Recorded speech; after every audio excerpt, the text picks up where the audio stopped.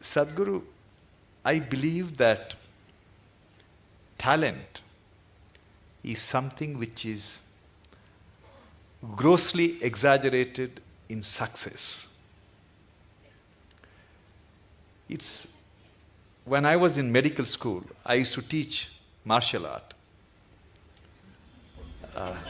That was my passion.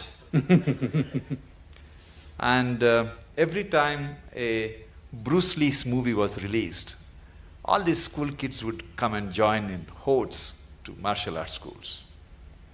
We used to call it Bruce Lee phenomenon. They're gone after 2 weeks. Yes.